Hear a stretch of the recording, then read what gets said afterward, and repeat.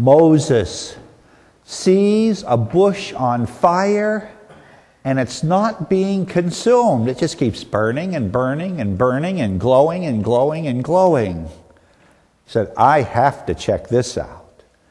And he goes there, and as closer he gets, he finally hears the voice of God. And that's the way the fire of God works. It gives light, it gives warmth. It does not consume. And it challenges the one who sees that light and experiences that warmth to do something, to set the world free. And Moses receives his commission to go down to Egypt and take the slaves there and under the name of God deliver them to freedom. Now all of us who have experienced the fire of the Holy Spirit in the sacraments in confirmation, we're supposed to be that type of light and warmth for the world, to deliver the world from slavery and to be delivered from slavery ourselves. Now slavery is alive and well today and takes on many and multiple forms. Perhaps the most heinous is the slavery of prostitution and the international sex trade, a horrible, terrible reality that needs the light of God cast upon it to set children and exploited people free. Then there's the slavery of child labor, where children work long hours, not having time for an education, not having time for play, but just have to exist, enriching others while staying impoverished themselves. Then there is a virtual slavery of people who work long hours for subsistence wages. I was reading about 3 years ago in the Smithsonian magazine a feature article on China, and the writer went to a factory owner. And the factory owner said, I'm so lucky. I have the best workers in the entire world. And they were producing sandals to be exported and exploited to Eastern Europe. He said, my workers work from 8 o'clock in the morning to 11 o'clock at night. 15-hour workday. Isn't that special? Well, I'd say those are good workers, all right.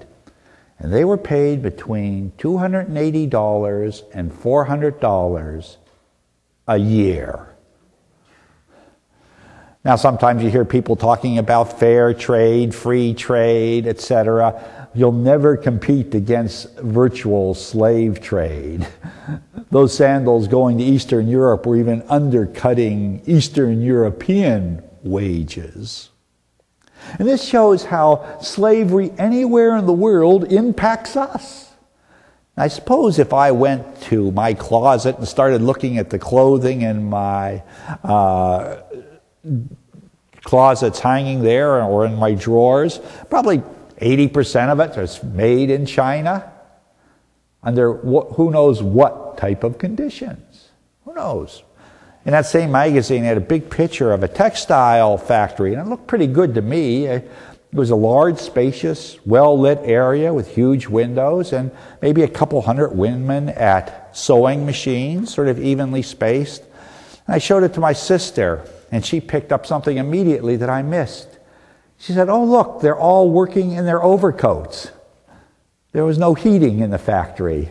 Well, that's one way to cut down on your operational cost.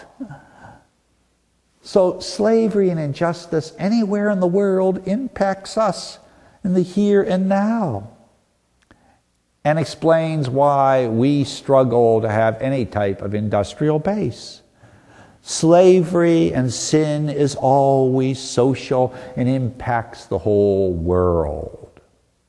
And then there's the slavery, which is very common in every corner of the world and every culture, that comes from drugs, alcohol, and promiscuity, and destroys the individual human soul and weakens the soul of any nature, of any nation, any culture, as well as the individual. And it needs the light and warmth of God to be shined on it, so that people could put themselves under the power of God, enter a 12-step program, and be delivered from that terrible slavery. Something that offers pleasure and fulfillment, and really brings and delivers a hell on earth for the individual, their families, and the society and culture around them. Now, our culture, which has freedom as one of its great cornerstones that we could be so proud of, also allows people, if they so choose, to abuse that freedom and to embrace a personal slavery which is terribly destructive. And sometimes that's rewarded in many ways, especially in our pop culture. The latest really top pop singer is Lady Gaga.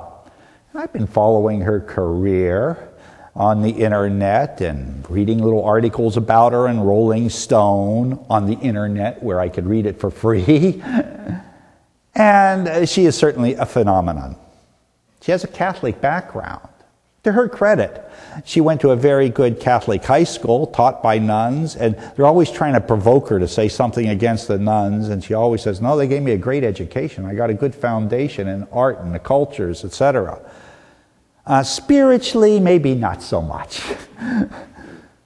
After she got out of high school, dropped out of college after a year, she went around the New York club scenes, became noted as an exhibitionist, somebody who used drugs and alcohol, somebody who was promiscuous, but had good talent singing and musically, and was a genius at taking her talents and selling them to the public, a great self-promoter. So she is a super hit with her sort of techno dance music. And her latest hit song and video is Bad Romance, it's called.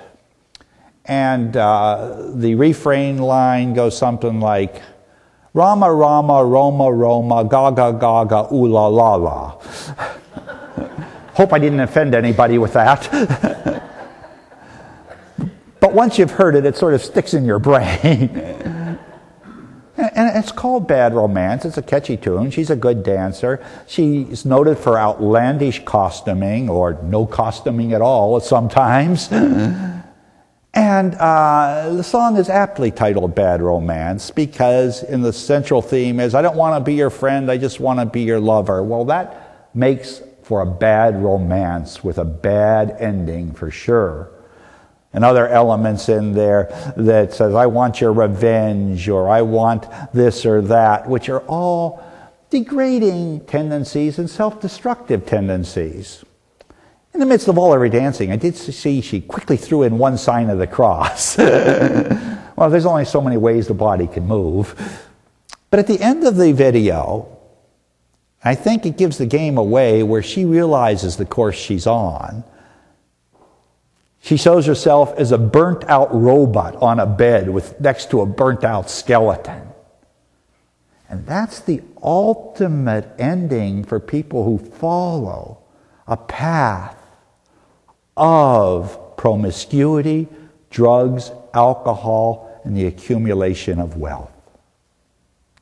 When the arts are put at the service of God, you have a Bach, you have a Schubert, you have a Michelangelo.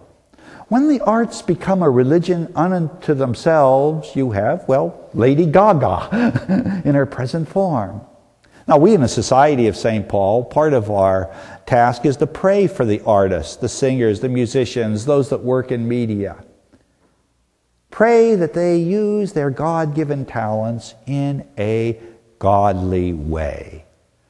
Now, her life and career isn't over yet, although pop stars come and go pretty quickly.